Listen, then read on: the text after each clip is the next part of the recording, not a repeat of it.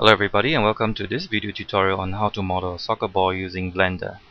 Now this video tutorial was originally inspired by the original creator of the soccer ball tutorial found on YouTube called Modeling a Football in 5 Minutes. And the person that created it is this Mr. Wang Da Xianren, okay, way back in September 2006. Now the video was very good, okay, but the problem is there is no dialogue in the background to explain how the steps are done. So I'm trying to improve upon this video. So anyway, let's get started. So first of all, let's reset the scene. Okay, and we're going to get rid of the default cube. And the first object we need to create is the icosphere, and the default is 2 subdivisions. So remember to turn it to 1 subdivision. Alright, I'm going to press Z to enable shading mode. Right, and I'm going to go to edit mode. Then if you go to edit mode, all the vertices or faces should be selected. Then press W, hit subdivide multi, and then give it 2 number of cuts. Press A to deselect, and I want you to activate this button here called occlude background geometry, so that it's easier to pick out the points. Now we are going to select all these central points now, holding down to Shift. We're going to select all the tips of this object right now, because what we're going to do is we're going to create a base object for the soccer ball.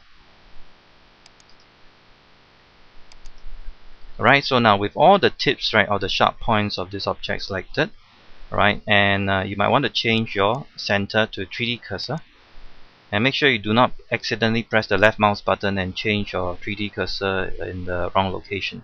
So if you do that, remember to press Shift S and make the cursor back to the selection. Alright, so that it is right at the center of this selection.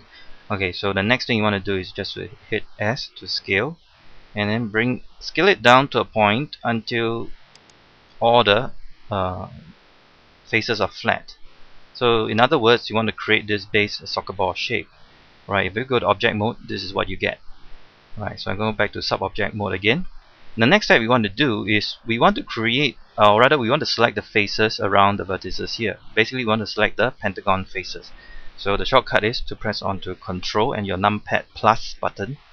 Then with it selected, okay, press to Control, Tab, and change it to faces.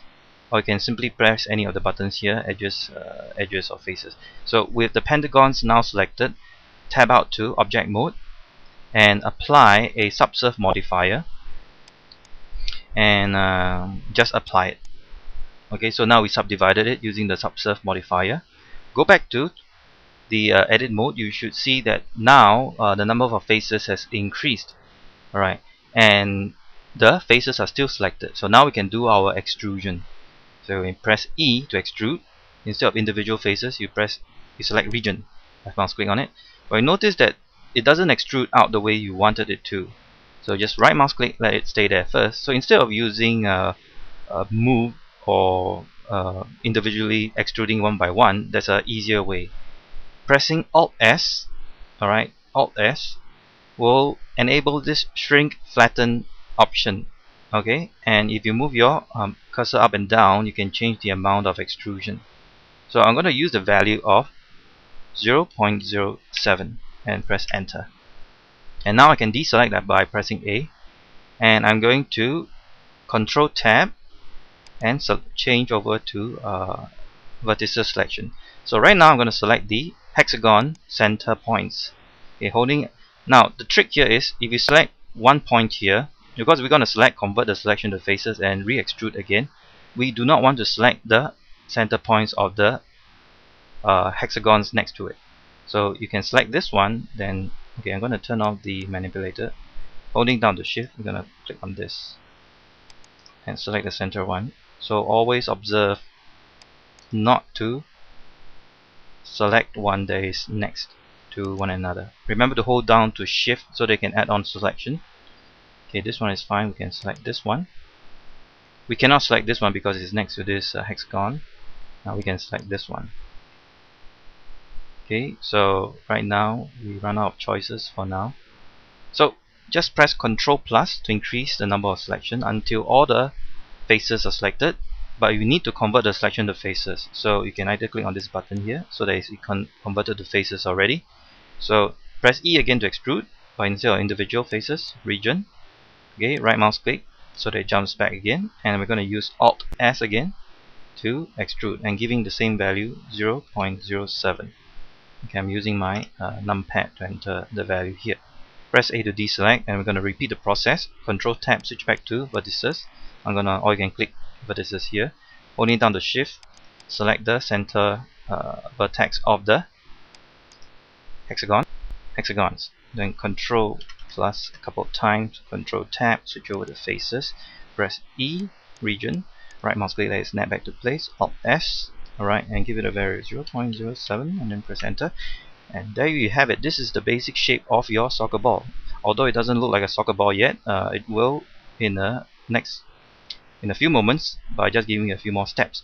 So next thing you might want to do is to give it a smooth surface by setting it smooth. Alright, and you might give it a subsurf modifier. So rather than add modifier here, the shortcut to add one subsurf modifier, one level, is press Control 1. Okay, notice that now it is given a number of subdivisions, but it doesn't look like a soccer ball. Everything looks flat. It looks like almost as if it's not inflated. So there's one more step to do to make it look more like a soccer ball. So first, go back to sub-object mode. Okay, press A so that all the faces of vertices are selected, and then press this combination of keys. Okay, this is now we're going to inflate the ball in a way.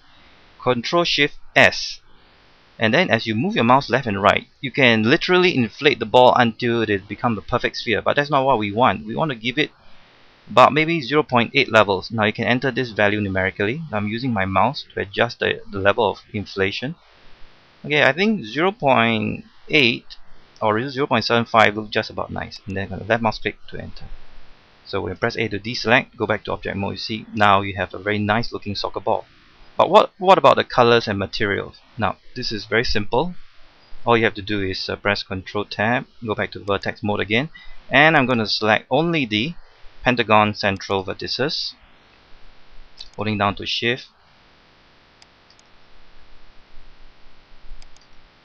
Okay, just keep on selecting. Okay, I missed out this pentagon, so let's try that again. Control plus, Control minus. Okay, pressing Control minus would reduce the selection. I do not want to over select, so just tumble it around. Just make sure that you have selected all the pentagons. Now I'm going to convert these into faces, so you can click on this button here, or my favorite shortcut is Control Tab and then move to faces.